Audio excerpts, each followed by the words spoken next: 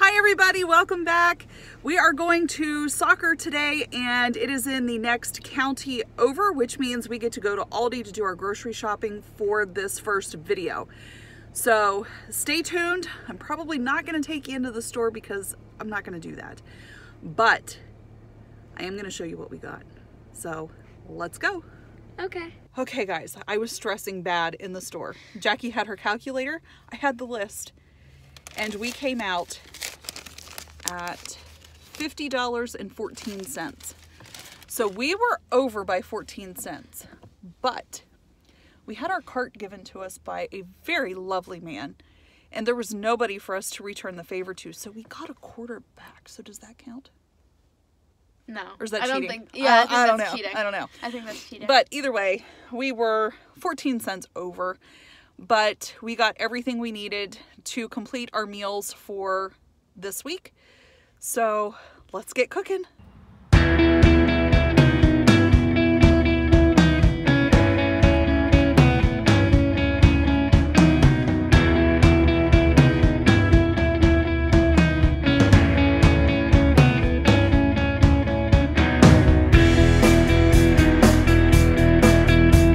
Okay everybody, we are back from the store and I wanted to show you everything that $50.14 bought us for the week. I'm not going to go through everything because I'm going to lay the meals out for you. But you see, it really wasn't a whole lot. You're going to find that your meats are going to be where most of your money is spent. But we do have a pretty good meal plan for this week set up. This is our meal plan for the week. So I call this cook once, eat twice, or even more often than that. So the first night we're going to roast a chicken and have it with carrots, broccoli, and sweet potatoes. Then we're going to have chicken noodle soup, quesadillas. You could flip-flop those nights. Then we're going to build a night in for leftovers. And we'll do breakfast for supper, pasta with sausage, and then we'll have another leftover night. And if we don't have anything left over, we'll have grilled cheese with tomato soup.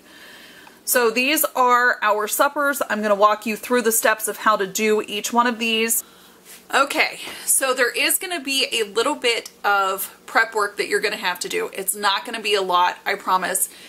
But you are going to have to make your breakfasts ahead of time. Prep your vegetables, and we have to make our own milk. Yeah, you notice guys, I didn't buy any milk because it's so expensive. So why buy it when we can make it from the oats that we bought? So we're going to make oat milk, and we're going to use that to make our breakfast waffles, and we're also going to use that to make overnight oats as well. So let me show you how to do it. In your blender, you want 6 cups of cold water, and then we're going to use 1 cup of oats. Alright, you're going to see how the oats are going to settle down to the bottom. We're going to blend this. You do not need a Vitamix or a high-speed blender to do this, so don't get discouraged if you don't have one. You just want to blend this all up. Now, if you have a well-stocked pantry and you have some vanilla, you can put a teaspoon of vanilla in this too, and that will help sweeten it up just a little bit. So go ahead and blend this until it turns white and milky.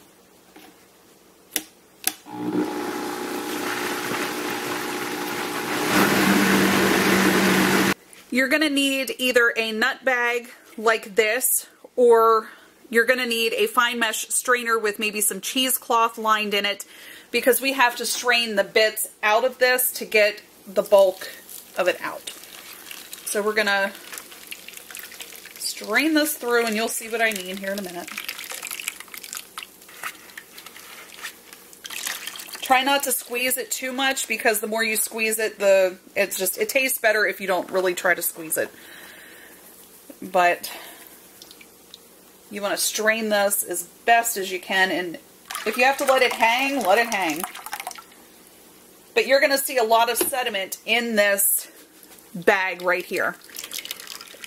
You can keep this sediment and make cookies out of it, add chocolate chips to it, or what we're going to do, we're going to take it down and feed it to our chickens. At this point, we do have milk, but I suggest you run it through your blender again and strain it a second time because it does make a difference in the taste. And then once you have done that, we'll put it into a vessel and then you can put it in your fridge for the week and you will have milk. Okay, so I put our flour into a large container and we're gonna make waffles for breakfast. So we're gonna need 2 cups of flour.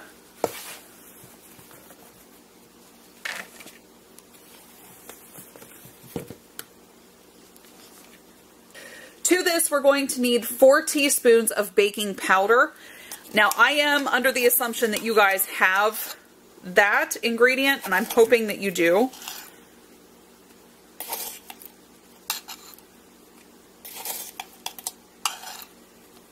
If not, I would say try the Dollar Tree first to see if that is a good place to pick that up.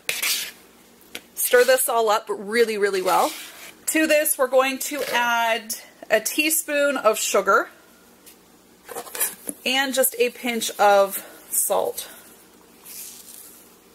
All right, so what wasn't on my list was sugar, baking powder, and salt. I am under the assumption that you have these items. If not, we can't make homemade waffles. So that's my assumption, and I'm sorry as of making this that I did not put those on the list. All right, stir that all in. Now we're going to need 2 cups of the milk that we just made. Now, if you let this milk sit overnight or for any period of time, you're going to have to mix it or stir it because it will settle and it will separate. So you just need to stir it a little bit and, you know, I mean, it's milk, guys. It's oat milk.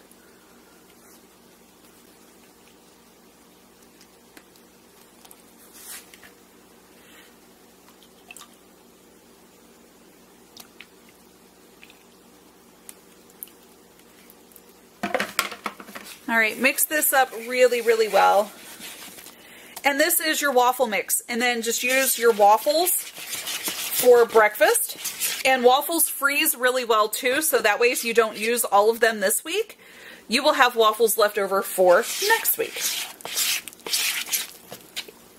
To this is just your base recipe. To this, if you have any frozen fruits, if you want to use chopped up banana and make these banana waffles, you could do that.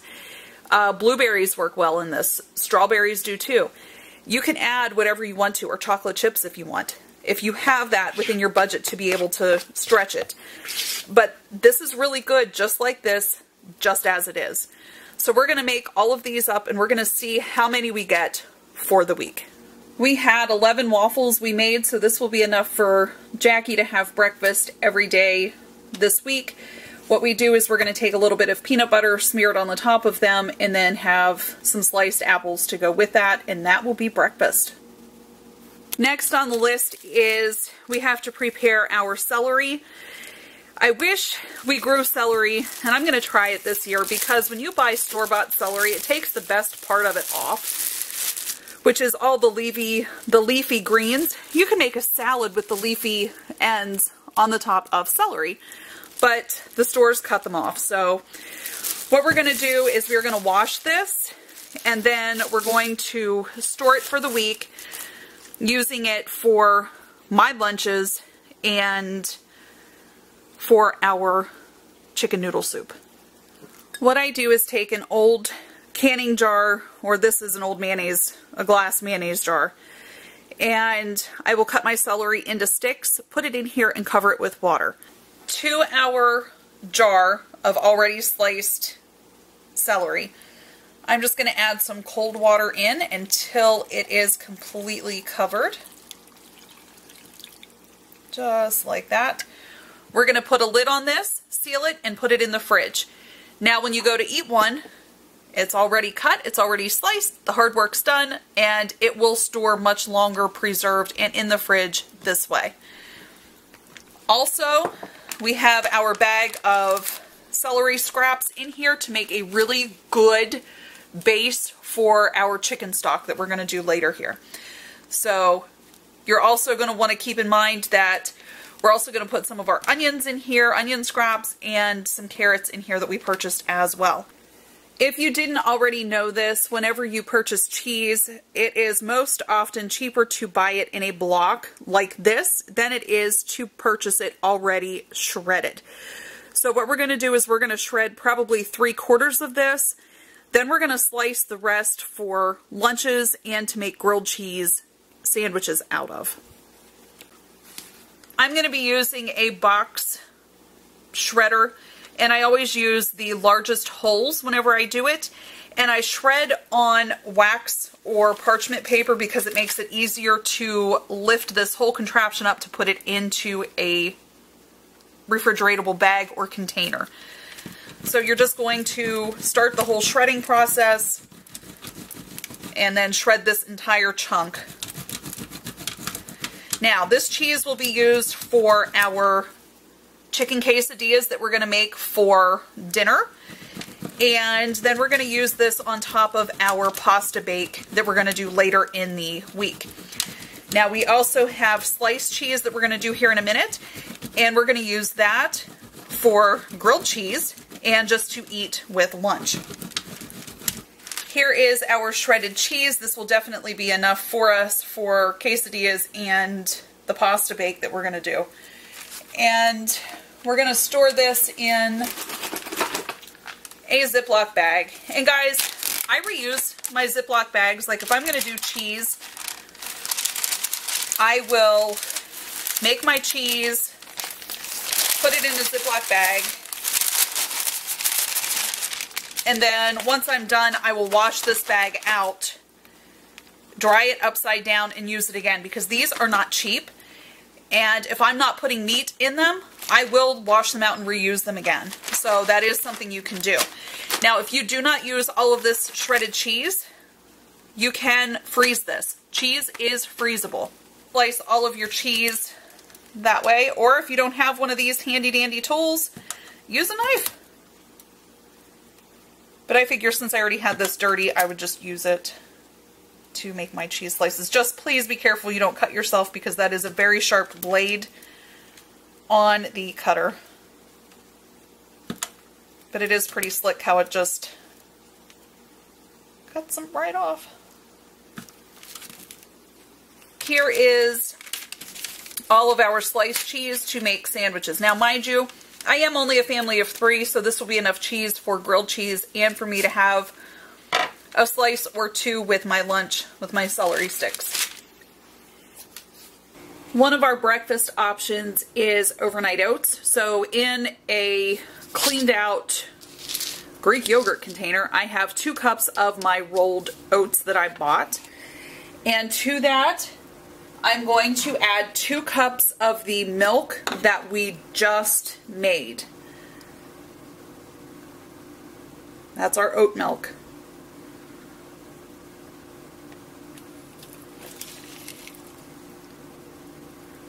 And if you are making this, I would suggest using a bigger container because this does expand. And this will feed us for several days. Okay. And then we're going to add 2 cups of the yogurt that we purchased as well to this. Now this is better with Greek yogurt, but it also works with plain yogurt too. There's one. All right, and there's our 2nd cup. Now very carefully mix this up and don't spill it. Put this in the refrigerator and then divvy it out during the week as we want. I would eat this probably within 3 days because it will get nasty if you don't. Okay guys, so that took literally about 45-50 minutes from making the milk to the waffles to cutting up some of the prep stuff that we needed for the week. Now all we have to do is assemble everything whenever it comes time to make our meals. Okay guys, here is breakfast. This is overnight oats with some apple and cinnamon on it. And a quick tip, if you have leftover apple slices that you want to pack and have them not turn brown, soak them in some salt water for maybe 10 minutes and then drain that water off and they will not turn brown. So if you don't have lemon, this is a good alternative to do. But this is breakfast.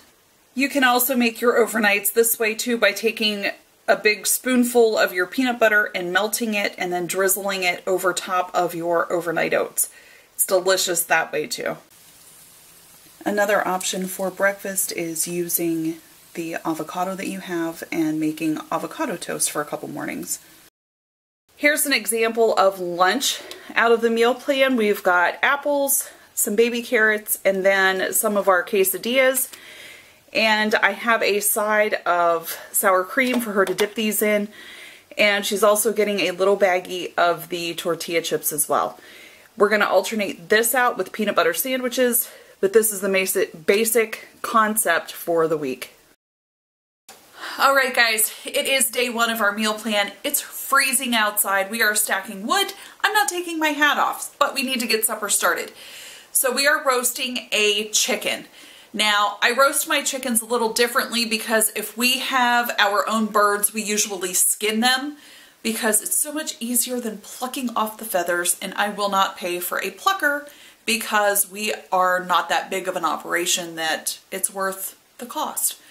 So, I'm used to roasting my chickens a little bit differently than the traditional method, so I'll show you what I use. I have purchased one of these roasting pans, and what I will do is put my chicken in here, put water in the bottom of it, and then I will take an onion and put in the cavity of the chicken, sprinkle salt and pepper over top of it or any other seasonings you have, and then I roast it at 375 for an hour and 20 minutes. Typically is about the right time for the size of the birds that we have. Alright guys, dinner number one is going to be our roasted chicken, and with that we're going to have 3 of the sweet potatoes and the whole bag of broccoli. We're going to roast this in the oven at 425 for probably 20 minutes and we'll check it. I know my pan's not big enough, so I don't know how this is going to go. But we decided to leave the carrots out of it for tonight because there was so much broccoli in that bag that I think we'll be okay. Our chicken is done roasting, so we're just going to let this sit and cool down a little bit before we start taking the meat off of it because it is way too hot to handle. So what we're going to do is we're going to debone it, and then we're going to put the carcass in the Instant Pot. Alright, and there is dinner number one. We've got chicken breast with sweet potatoes and broccoli. This is the leftover chicken that we have, and this is a relatively large container. It holds 10 cups and it's about half full. We will be using our Instant Pot to make our chicken stock with. Put your carcass in along with your vegetables, including the celery, maybe 10 baby carrots, and chop up half an onion. Put that in there as well. Fill it up to the max line with water. And then we're going to pressure cook this for an hour and a half with a natural release, okay? And if you have any extras like a bay leaf, peppercorns, salt, put that in as well, along with a tablespoon of apple cider vinegar. You can't go wrong with that, and you can't taste it. So this is how we're making our broth for our chicken noodle soup. What we need to do now is strain all of the particles out of the broth, and we're just going to use a strainer into a bowl to collect all of our stuff, and then we're going to compost the shreds of vegetable then. This right here is our delicious chicken stock, and look at how beautiful that looks. So what we're going to do, we're going to put this in the refrigerator once this has cooled down. It is the next day, and you can see I just took this out of the fridge, and you'll notice that there is a layer of these little particles. This is the fat that has collected on the top. If it's really bad, you can skim it off and throw it away. Now what we're going to do with this, we're going to reserve 6 cups of it for our chicken noodle soup. I'm going to measure that out. And then we're going to pour it into a mason jar.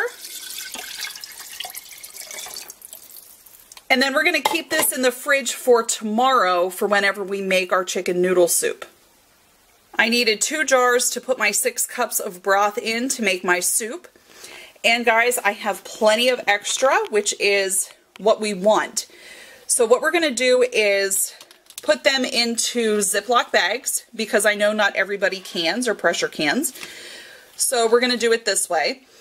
And I have quart-size bags, and in the description I have 2 cups of chicken stock on there. Now what this is good for is if you want to make soup again, you're going to have the broth to make soup again.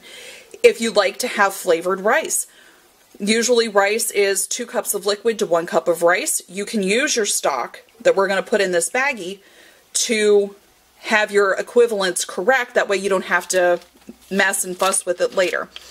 So measure out 2 cups of broth, and then we're going to pour it directly into our bag. We're going to seal this up and take all of the air out of it. Once you have sealed it, I prefer to freeze mine flat, because then you can stack them vertically in your freezer and it will save space. But I do freeze them in a shallow dish just in case there is any leakage out of your bags. In total, we ended up with 6 cups of broth to make our chicken noodle soup this week. And we also have 2, 4, 6 cups of extra that we are going to freeze. So right here, you're probably saving yourself $6 for a next shopping trip by making your own broth. Because now that's broth that you're not going to have to purchase to make flavored rice or an additional batch of chicken noodle soup. For tonight's supper, we're making chicken quesadillas. So I've got my pan heating up. I'm going to put a little bit of spray on it. And I bought a bag of wraps. Now they are the smaller wraps, and there are 20 of them in a bag. Place some of my chicken, and then the bag of cheese that we shredded. We're going to put some of that on the top, just like that. Take another wrap and place right on top. And then we're just going to let this cook for a couple minutes on both sides, and it'll be done. Alright, and this is what the final product looks like. We're each getting 1.5 because they are pretty small once they are cut up.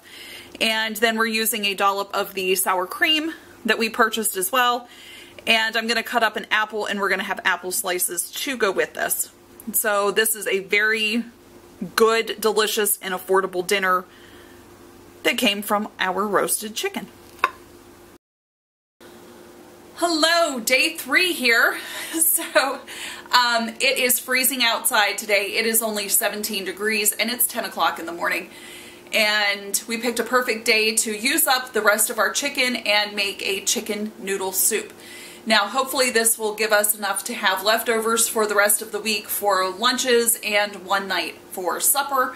We are also going to make crusty bread. Now I already have a video out on how to make crusty bread, which I will link in the description below for you. And we need to get started because we have a busy night tonight. Once again, we have sports practices again. So we have to have everything done before Sis gets home from school. So let's go. Okay guys, this is what we are using to create our chicken noodle soup. We've got egg noodles back here. We have our 6 cups of stock, salt and pepper, our baby carrots. We're going to use some of our celery. We're going to use one of our onions, and then the remainder of our leftover chicken that we have. To make our soup, we have to saute our vegetables first. Now, I did not buy oil this week, and that's okay. Pour some of your vegetable broth in the bottom of the pan. I'm sorry. Pour some of your chicken broth in the bottom of the pan, and then turn it on and get your heat pretty high there to get your pan hot. You can saute your vegetables in either the chicken stock that we made or water. You do not need oil. Dice up all of your vegetables finely. I have probably 12 of the baby carrots, a bunch of sticks of the celery sliced up really finely, and then I only used a half of an onion. Now, if you do have garlic in your pantry, you could throw a couple cloves of garlic in this as well. And then throw this into your hot pot. Our vegetables have soaked up quite a bit of the liquid, And they've been cooking in this pot that I have for probably 9 minutes, almost 10 minutes. And what we're going to do next is dump in the rest of our chicken stock.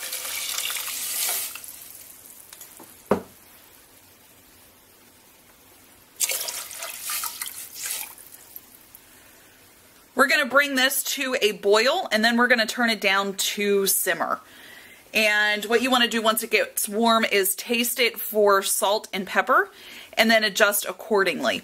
Now, if you have any herbs on hand, I know thyme is really good in this. If you don't have any, it's okay. It's still going to taste great. I add my chicken then. Now, it hasn't quite reached that boiling point yet to simmer, but I'm dropping my chicken in because my chicken's cold. So it's going to drop the temperature here of my liquid. We're going to put our egg noodles in. And guys, we're not using this whole bag, like not even close. Now these cook for 6 to 8 minutes with the variety that I got. Check the back of your bag to make sure how long to cook your noodles, and then just taste them to make sure that they are done before you serve them. And look, we have like half a bag left. Woohoo! Alright guys, our soup is done. So you can see we have a delicious homemade chicken noodle soup.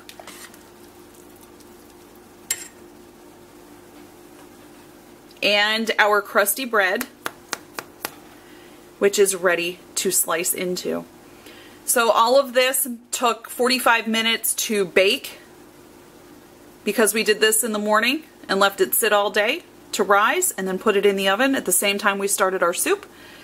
So you can see we've got soup and bread. Alright guys, tonight we're going to do a pasta bake. It's going to be super simple to do.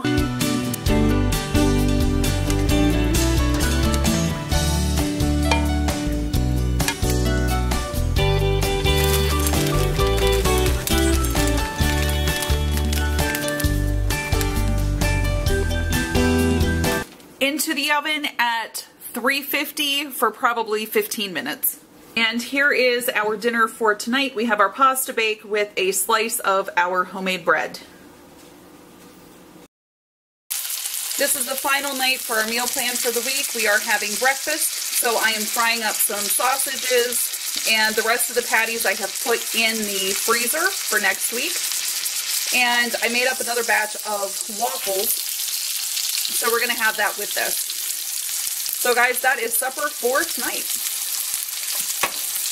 And here's our final dinner. Now if you had eggs to pair with this, that would be a good option as well, but if you don't, this makes a really good supper all on its own.